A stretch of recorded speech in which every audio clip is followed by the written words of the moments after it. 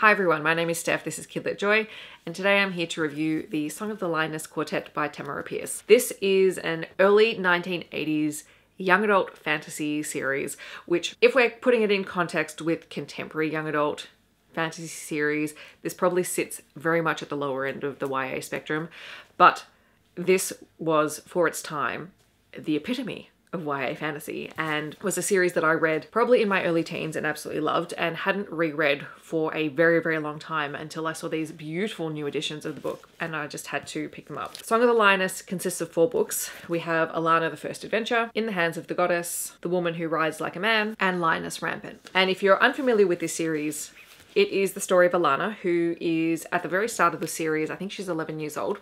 She and her twin brother Tom are being sent off to school. Alana is being sent off to a convent to be trained in magic and sorcery because she and her brother Tom both have magic. And Tom is going to be sent off to the courts to become a page and to train as a knight.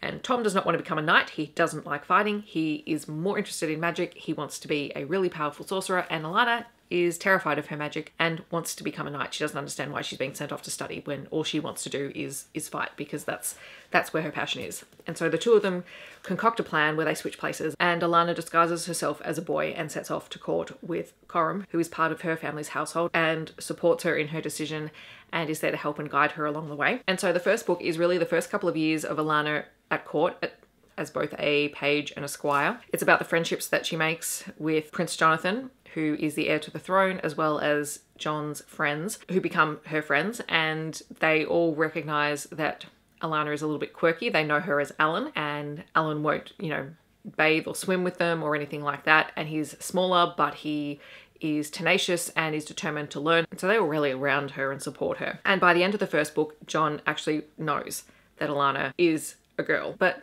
doesn't say anything to anyone else because they've become such good friends. In the second book, In the Hand of the Goddess, Alana is continuing her training. This is the book up to when she becomes a full knight. Throughout this book in particular, she and John start a romantic relationship and become quite close. After Alana becomes a knight, she has to reveal that she is actually a woman, and she's the first female knight in centuries or whatever. Like, no one can remember the last female knight. And of course, this causes some waves. A big part of the first 2 books in the series is that John's uncle, the Duke of Conti, is a very, very powerful magical user. He has been bumped off the line of the throne because of Jonathan. Alana is always uneasy around him, and that comes to a head in book 2, where we finally work out exactly what Roger has been planning. And along the way, there's been a lot of incidences, magical illnesses and things like that, that Alana has had to find herself using the magic that she's so terrified of using to help save her friends.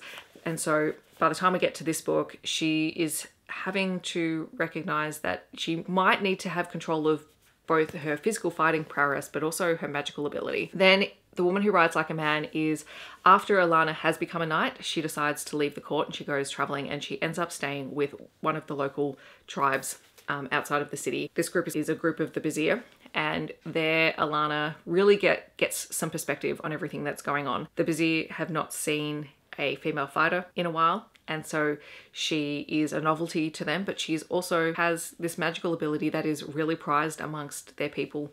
And so she becomes quite integral to this group. It allows her to grow up a little bit more. So in sort of the first 2 books, she's really that young adolescent. In here, she has to grow up and she has to recognize that she has responsibilities beyond just what she thinks of responsibilities of being a knight of the realm is. She recognizes that her relationship with John is actually not helpful, and in a lot of ways John had just made an assumption that they would get married and that she would give up being a knight and spend her time with him, and that is also part of his growing up process through the story. The majority of the series is told from Alana's perspective. We kind of get other characters every now and then, but for the most part, Alana and John's relationship is actually a friendship and not a proper romantic relationship. There is another character, George, who I've not talked about yet, but George is the King of Thieves and has constantly helped Alana and John throughout the series.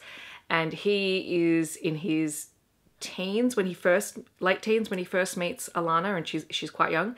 And so nothing ever happens. But as she gets older and as they get to know each other and they begin to trust each other, he makes it known that he deeply cares for her. But she's not ready at that stage for that relationship, so that doesn't happen. The 4th and final book is The Lioness Rampant, and In this one, Alana has recognized that she has to return to the court. Jonathan needs her help. Both his parents have died and he's about to take the throne, and he needs all of his allies around him. There's also rumors that the Duke of Conti is back, and that is causing a lot of issues. And so Alana sets off on this quest to retrieve a magical stone that would help bring more power to Jonathan's rule. And along the way she meets Liam, who is the Shang Dragon, so a very powerful fighter who belongs to a warrior race. And those two have a relationship. Their relationship is also complicated by the fact that they are very different people that have very different beliefs.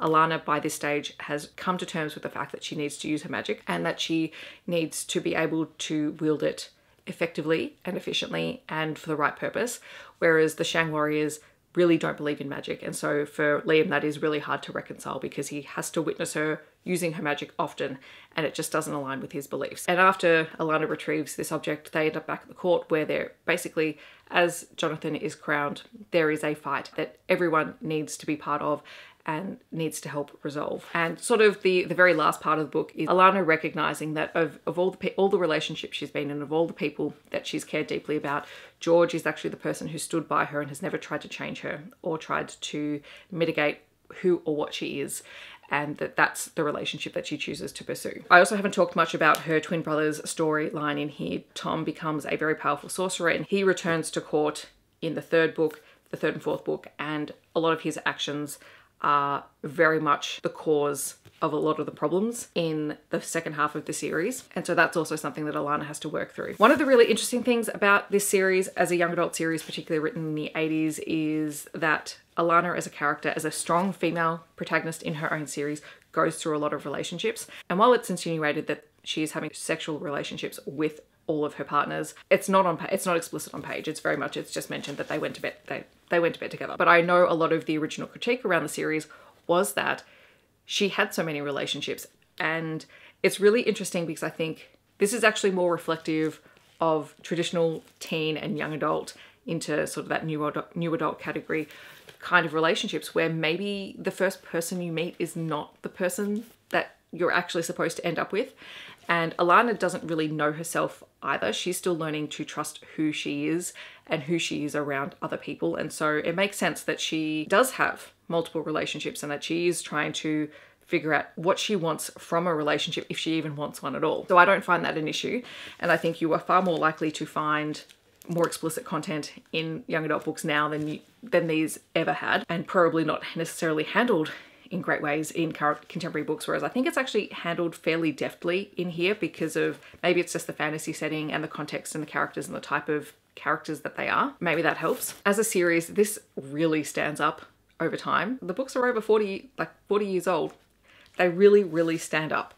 And the writing style is great. These new editions have, I think new author's notes talking about sort of the history of the books and sort of the reception that they had and why Tamora Pierce made the decisions that she did in the series, which I think is great.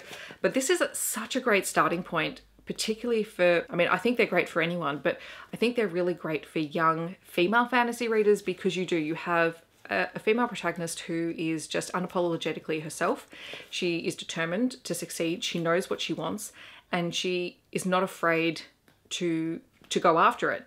And she makes a lot of mistakes and she learns from them. And honestly, I feel like that's a rarity in young adult books anyway. The first book is probably fine to read around grade 5, grade 6, so 11 or 12. If you're worried about the relationship stuff, maybe just do a scan of them before you give them to kids.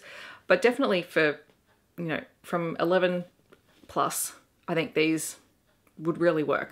And I think they're great. So yes, that is my review of The Song of the Lioness Quartet. I'm so glad that I reread it. It just honestly brought me so much joy to go back and revisit these characters and just to realize how much I had forgotten about them. I will leave links to all the books down below, so if you want to find out more information, you absolutely can. I would love to know if you have read Tamora Pierce before. Have you read the Alana series or one of her other ones?